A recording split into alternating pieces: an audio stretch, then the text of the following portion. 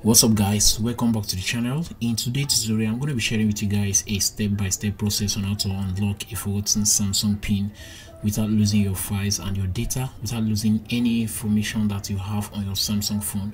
Now there are basically two ways to go about this. Now the first method here is by performing a hard reset on your phone. Now a hard reset is entirely going to delete all the user data, all your files, your contacts, your pictures, and even all the relevant documents that you have on your phone. Alright, while the second method here is actually going to unlock your Samsung phone without losing your files and your data. However, that only works if your Samsung phone is running from Android version 4.4 downwards. Now the method that I'm going to be sharing with you guys in this video works basically for all Samsung phones with any Android version. Alright, so with that being said, let's get started guys. Alright guys, so before we get started, I would like you to do just one thing for me. I would like you to go down to the comment section and comment #Samsung phone unlock without losing files or data. Now this is actually going to trigger the YouTube algorithm to promote this video to a good number of audience here on YouTube. Alright, so with that being said, let's get started guys.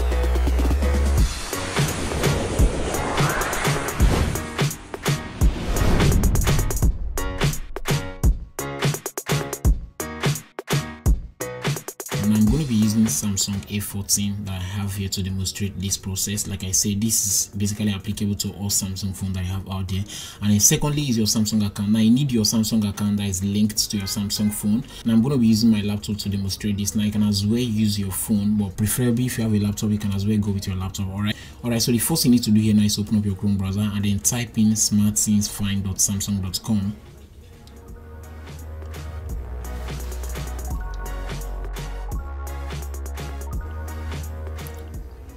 It's going to bring you to this page. From here, you need to sign in into your Samsung account ID.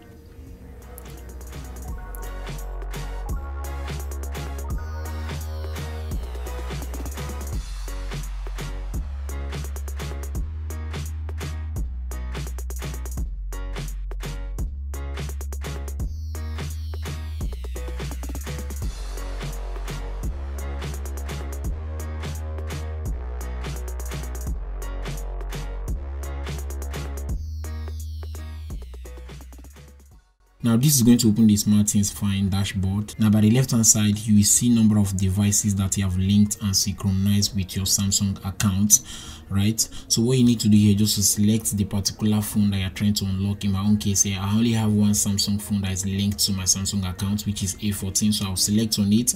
And by the left hand side guys, you can see a number of things that can remotely do on this phone. Now one of the features there is that you can actually unlock your Samsung phone remotely without having the phone with you. All right, so what we need to do here is just to select on unlock. Now we'll be reminded that once you unlock your phone using this method, the biometric, the password, the pin, and then the pattern that is associated with your phone will be entirely deleted, so you need to create a new one again after using this method to unlock your phone. Now click on unlock.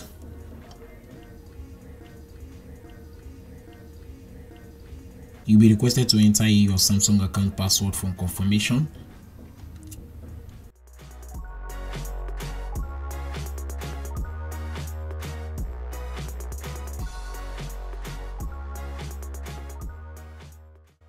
Then after that, then click on OK. Now this is going to remotely unlock your Samsung phone without losing your files and your data.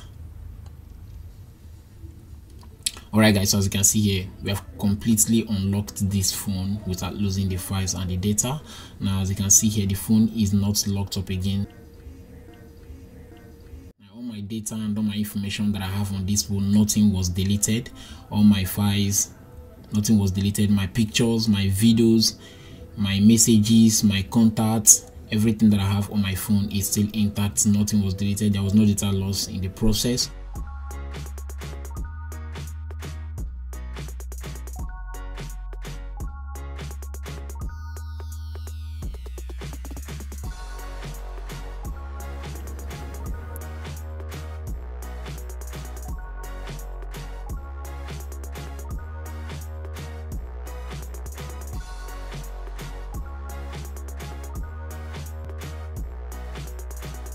Now this only works if you have enabled the remote unlock from SmartThings.Find under settings on your phone.